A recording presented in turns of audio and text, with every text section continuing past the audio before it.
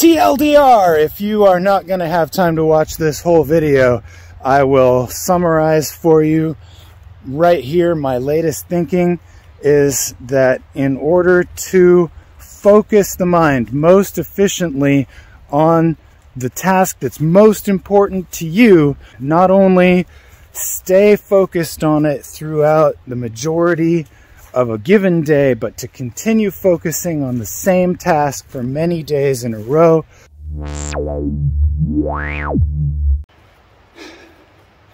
Hey everybody, it's Jesse. I'm just walking my cool down lap after my morning workout this weekend, and I wanted to talk with you today about some evolving ideas about personal productivity.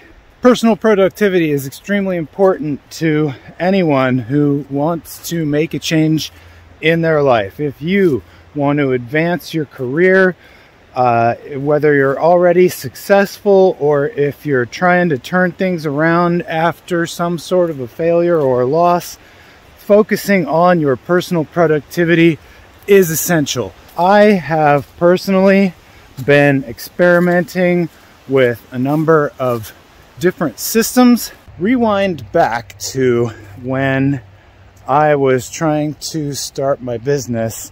I had no real system. Every moment was devoted to what must be done right now. As long as I just kept on checking off items from my to-do list, that I would eventually achieve my long-term goals. First step in my productivity turnaround was to try and track how I was actually using my time. I downloaded an app called Toggle. There are many similar apps available for a number of devices, and I began tracking how I spent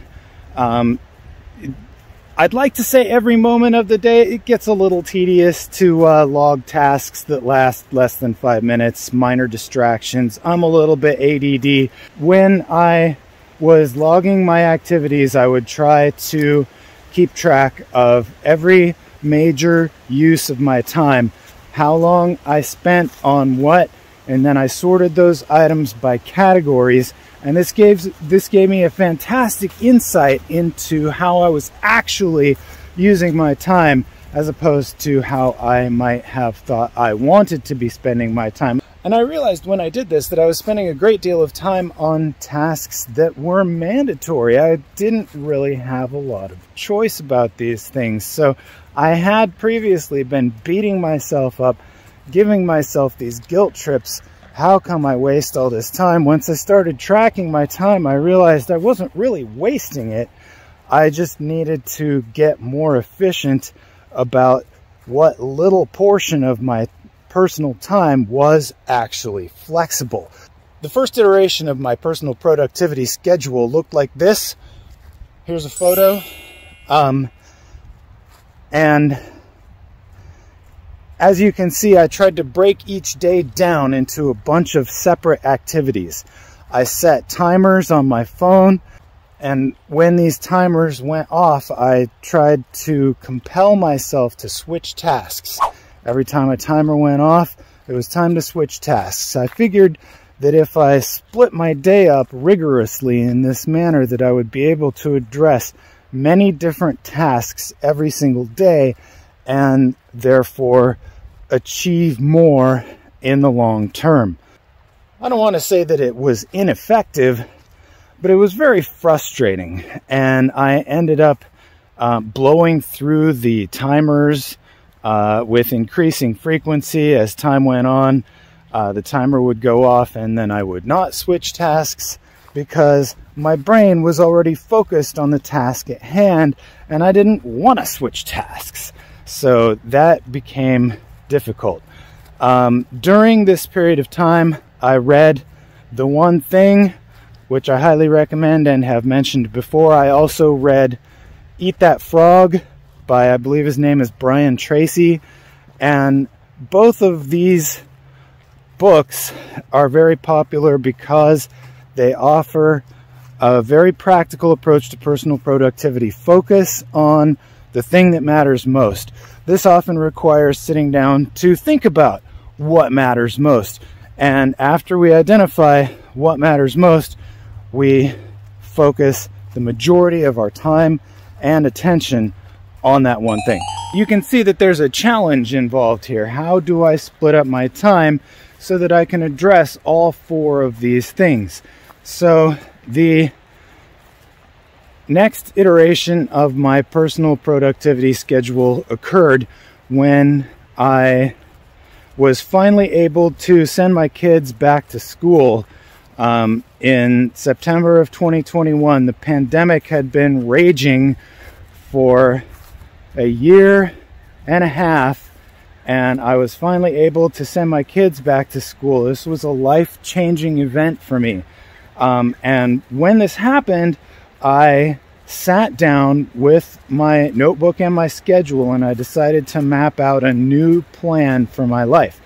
And rather than try and live by these irritating alarms that went off every 45 minutes or something, I decided that I would break my week down into different days, because there's a limited period of time between when I send my kids off to school and when my kids come home from school.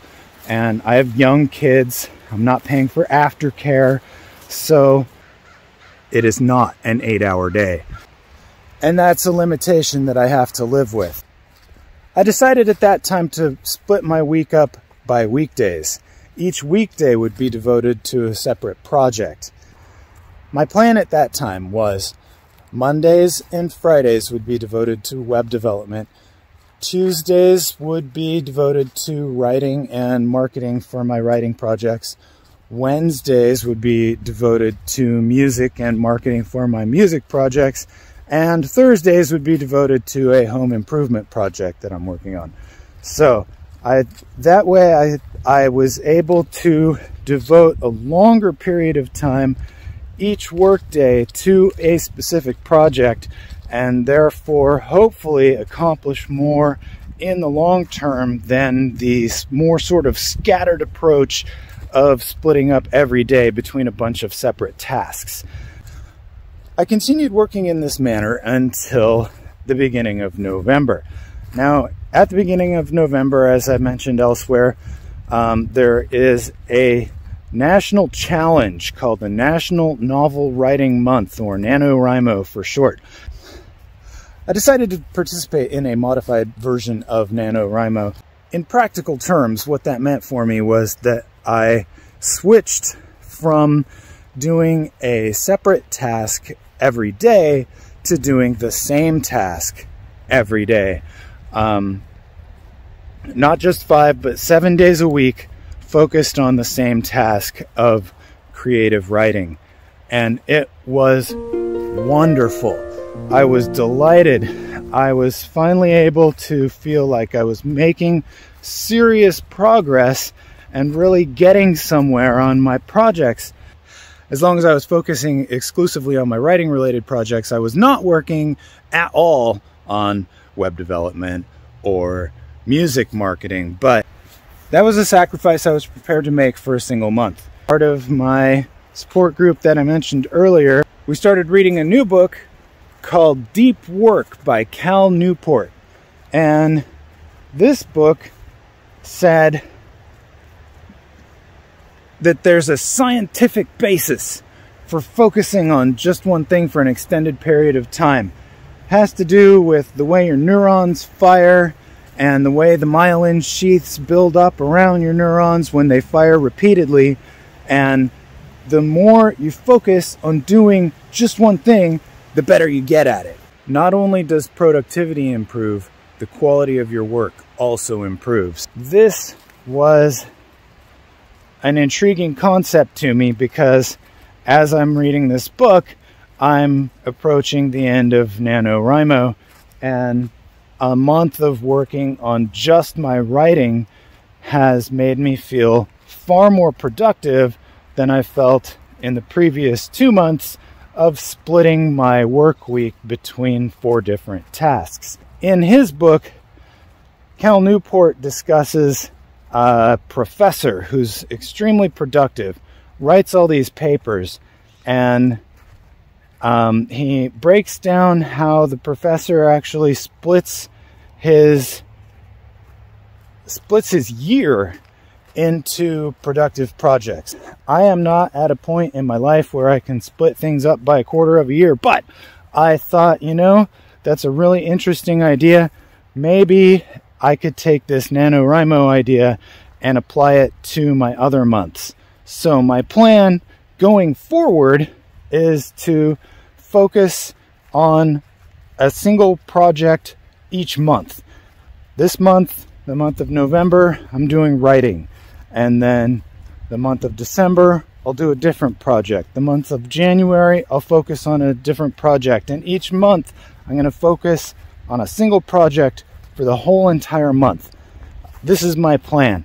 I have not attempted it yet, so I can't tell you how it works, but I will post back in another few months, and I will let you know at that time whether or not it was successful. So wish me luck.